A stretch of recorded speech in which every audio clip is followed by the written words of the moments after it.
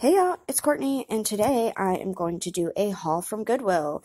My husband and I have always wanted to have like a vintage / oddity shop online, and we're finally doing it. So I'm going to show you some of the things I found at our local Goodwill. We go to one called The Bins here in Morgantown. We have a total of 6 Goodwills, and the Bins is for overflow because they have too many donations. So you pay $1.79 a pound for this stuff, and it's a great deal. And then we're going to sell it in our vintage shop. So first, I'm going to start with this big frame with these vintage dried flowers. Next, I found this purse. It's Christian Hahn. I don't know how much it's worth, but it is brand new. Still had the packing stuff inside. You can just tell it's never been used. So even if I pay, like, 50 cents for it and I get 10 out of it, that's still a win in my book. This D&G glasses case, I found this for $40 on eBay, and it had a lot of damage to it. Mine has this and this little dent, so hey, $20 all day long. This is mine, not going anywhere. Y'all know, Harry Potter fan. Also this not going anywhere, but I still thought I'd show it because it's cool. I probably paid 50 cents for it. Ooh, look, another glorious morning. Makes me sick. I don't really get into the whole Hocus Pocus merch stuff, but I do love Hocus Pocus, and for 50 cents, I'll buy that. This is the famous Glamour Veil hat, and it's still in its original package, still has a little price tag. She's beautiful.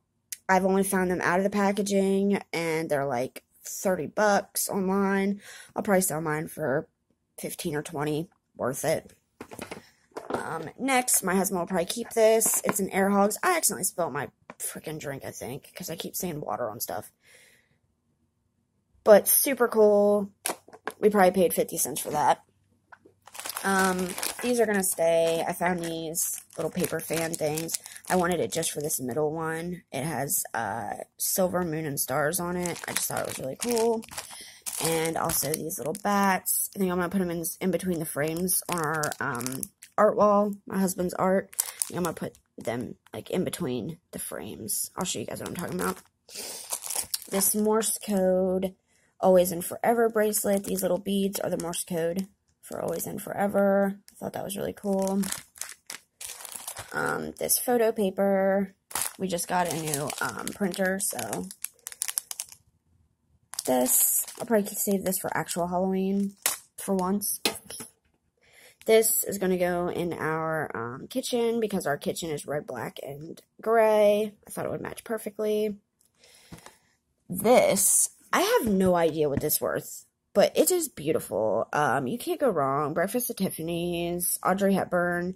This is a Hayden Williams print, but I cannot find this purse other than 2 posts online or on Facebook in different languages. So I don't even know what something like this is worth. I know the print is worth a good bit.